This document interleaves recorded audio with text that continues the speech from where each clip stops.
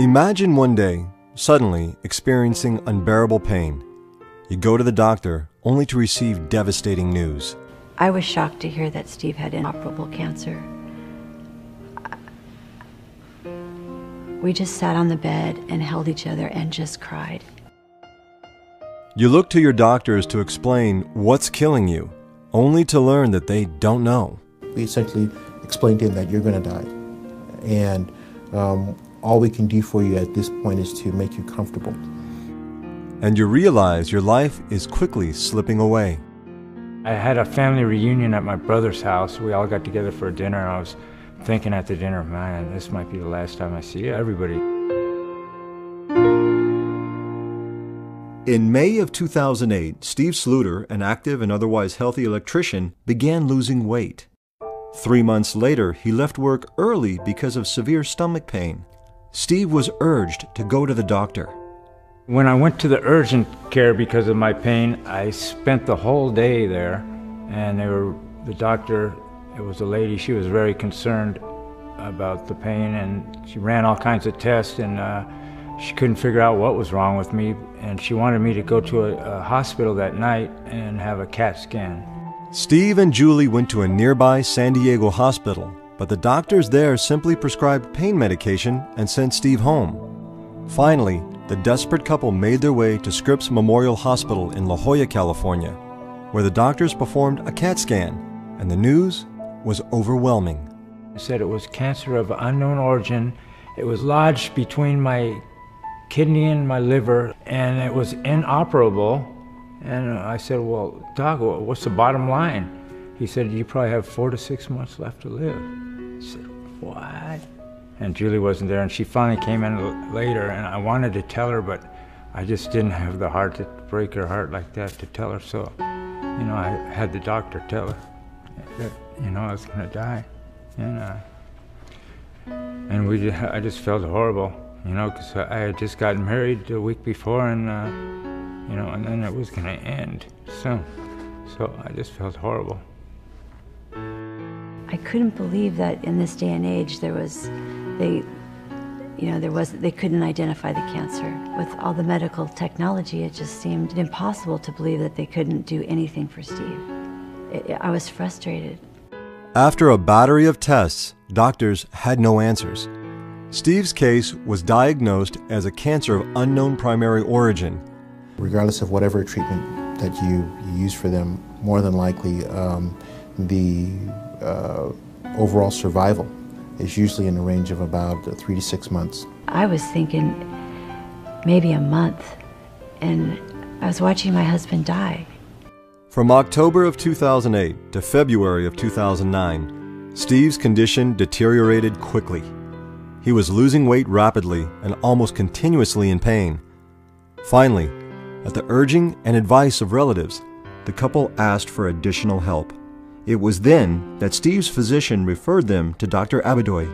When I saw him, he probably weighed at most maybe 100 pounds. I didn't think much could be done for him simply because of the fact that he was so sick. He'd been referred more so as a good candidate for hospice rather than for treatment.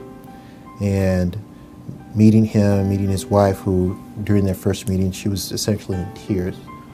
And I looked around Steve and I said to Dr. Abidoy, well, I mouthed it to him, is there hope?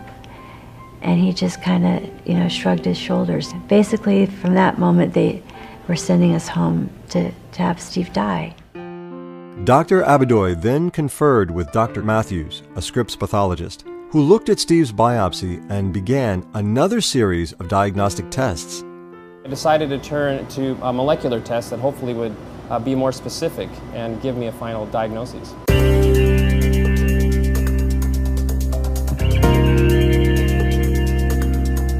Molecular diagnostics is a relatively new testing methodology that allows doctors to look at cells at a molecular level to diagnose disease. The technology is based on advances from the Human Genome Project and genomic profiling. Here at the San Diego-based Biotheranostics, scientists who specialize in this field saw a real need for a molecular-based test that would make it easier and faster to determine the origin of cancers otherwise classified as uncertain or unknown. In these days of personalized medicine with targeted therapeutic regimens depending on the cancer type, being able to further delineate the type of tumor the patient has a big impact. And as a pathologist, it's actually very exciting that we have this ability to do so. And we were all, it finished a heavy day, we were all getting ready to go home, and then I get a call from Dr. Matthews. And he's literally, he's literally screaming over the phone that he has the results in from the CancerTYPE ID test, and that it looks like it might be of germ cell origin. What really is important to mention about that is that germ cell origin is 90 to 95% curable. Once I heard that, the next thing I wanted to do was to just hang up the phone and get in touch with Steve. One afternoon I got a call from Dr. Avadoy, and he said that he was really excited and really happy, and he said that they thought that they had found the type of cancer it was, and that it was 90% curable, and they wanted us to get Steve into his office as soon as possible.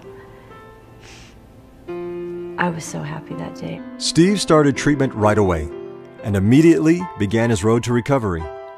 As Steve got better and better, he felt there was one more thing he needed to do. Steve came and visited us, and the clinical laboratory scientists who had actually run his sample, he hugged them, and they actually had tears in their eyes. Thanks again. I don't know how I can thank you, but thank you. I'm speechless right now because I know that this test that we're running, he was able to get the proper treatment. Thank you. Thank you very much. Thank you for saving my life. You know, you come to work every day and you put in your time and you work hard as scientists, and a lot of times when you get in your car at the end of the day, you're not sure, you hope you got something accomplished. Well, that day we found out that we had accomplished something. In this age of personalized medicine, as more treatments are tailored specifically to disease types, the need for molecular diagnostic tests, such as the CancerTYPE ID test, is increasing dramatically. In situations like this, like Steve's, where that one piece of information is what made the entire difference, I certainly would recommend this test. If it wasn't for the test, I wouldn't be here right now. There's hope out there for somebody that has cancer of unknown origin. There's real hope.